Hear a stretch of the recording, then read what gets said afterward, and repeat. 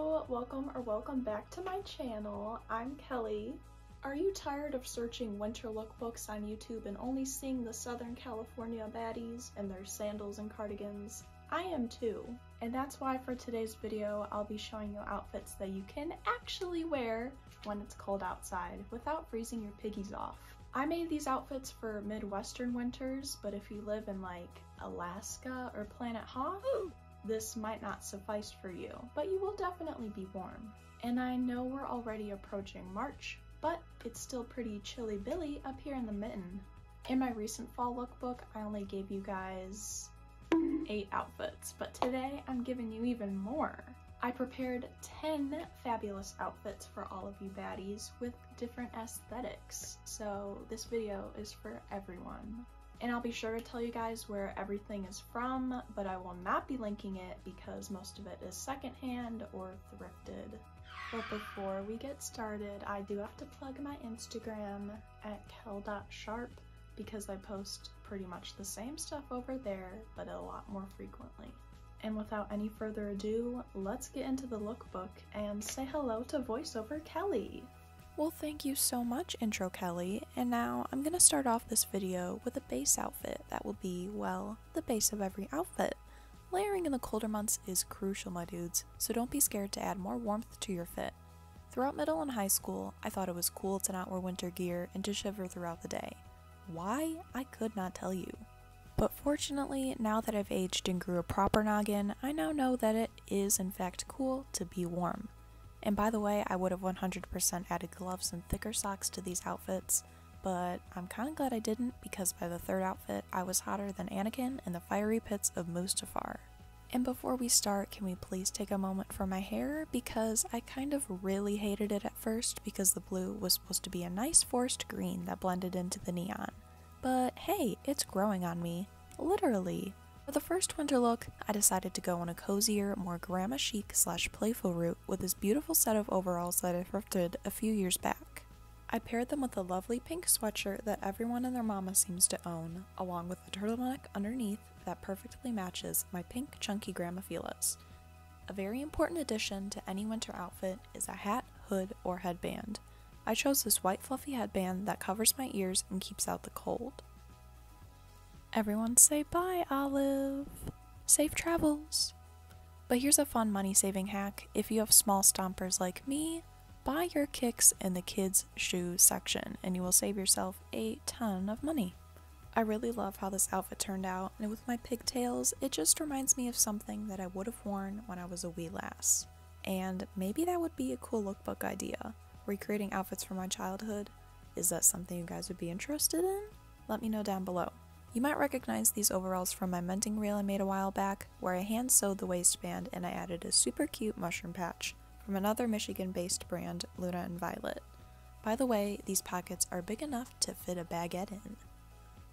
This second outfit probably has to be one of my favorites. If you are not aware, I quite enjoy the 60s and 70s aesthetic, but adding jewel tones on top of that is just chef's kiss.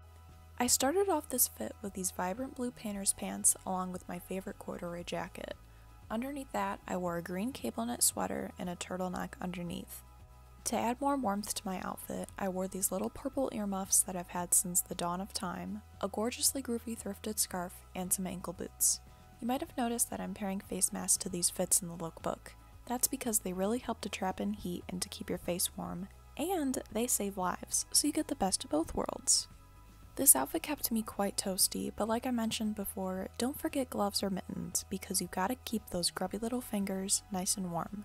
And quick mention about my base outfit, underneath that I'm wearing biker short length underwear to cover even more surface area and to keep me an eensy bit more warm. Hello, Olive! But yeah, I'm also wearing knee-high socks to cover my calves because you can really never be too safe when it's cold. But yeah, I love this outfit because it's giving groovy grandpa, and that slays. This next outfit I truly love, and if you love cats, then you will too. TBH, I was quite ready to hype up these Oboz hiking boots because they plant trees for every purchase. But after further research, I found out that they use animal fats in their adhesives, so ew. But anywho, here's the third outfit. Meow. You might recognize this cat-tastic jacket from my recent thrifting haul. I'll link that down below if you haven't seen it.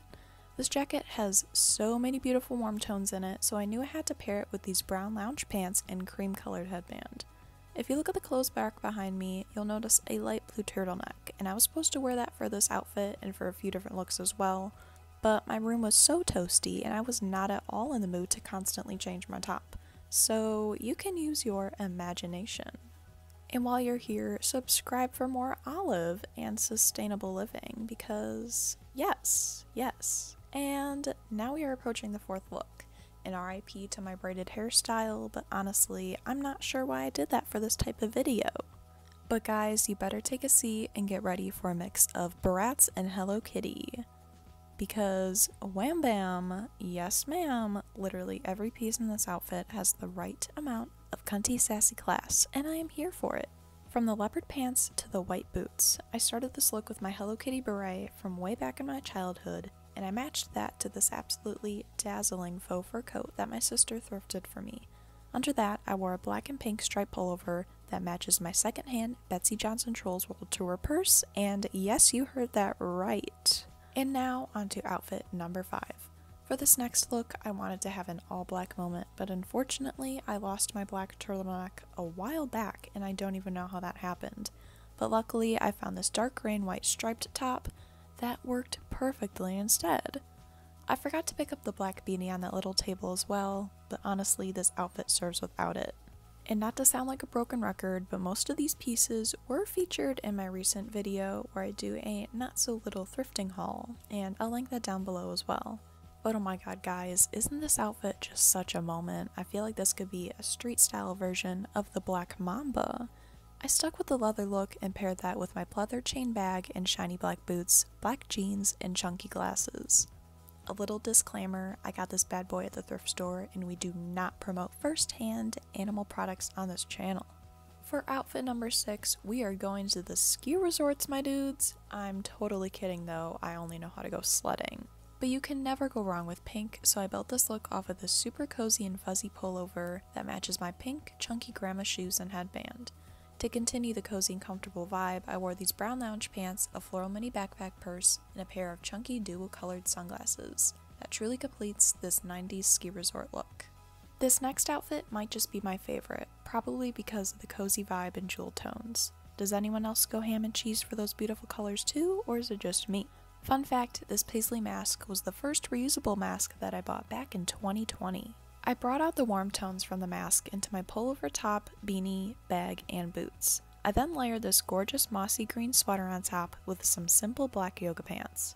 Did you guys know that the youngsters are now calling these flared leggings? I feel old. But now we are already onto outfit number 8, and oh my god guys, get ready because hey howdy hey, this outfit is gonna slay. Like hello, yes, it's giving western winter goodness. Starting with the star of the show, this lovely cowboy hat.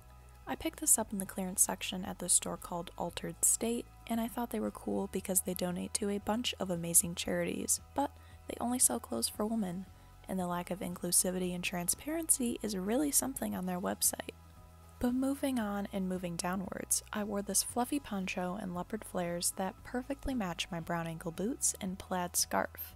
Another element that really elevates a look is belts, so I added this gorgeous vintage braided belt that I thrifted and it goes so well with the look. And now onto outfit numero 9. We're going back to black but with a dash of pink as well. I'm using that same striped zip up with the leather jacket for an edgy touch, along with these fabulous black cargo pants. Along with the outfit, I definitely would have changed the shoes and or the hat because the multiple shades of pink are just kind of throwing me off. But speaking of the colors black and pink, let's talk about my mask. Black and Pink National is a prison abolitionist organization dedicated to abolishing the criminal punishment system and liberating LGBTQIA+ people and people living with HIV and AIDS who are affected by that system through advocacy, support, and organization. This video is not at all sponsored by this group, but they're just an amazing team of people doing incredible things, and I'll leave their link down below for you guys to check out. And last but not least, outfit number 10! This street style outfit is the epitome of my sister, and I've been slowly adapting this style, so I figured this would be a fabulous addition to this lookbook. I started this look off with this burgundy and navy pullover that perfectly paired with this oversized plaid scarf and beanie, which my sister actually gave to me for this video. I then brought back the black denim jeans and paired that with my black Vans, and I finished off this very comfortable and extremely warm look with a navy mask. This is one of those outfits that you could wear an entire snowsuit underneath and nobody would even know, and honestly, those are the best types of winter outfits. If only I could go back and tell my grade school self about that. If you couldn't tell by my hand signals, this is the end of the video. But before you click out, if you liked any of the looks in this video, please be sure to give this video a like. And if you truly loved this video and would like to see more content from me in the future, please be sure to subscribe and click that bell icon to be notified of my next video. Thank you so much for watching till the end, and I hope you have a beautiful day. Bye!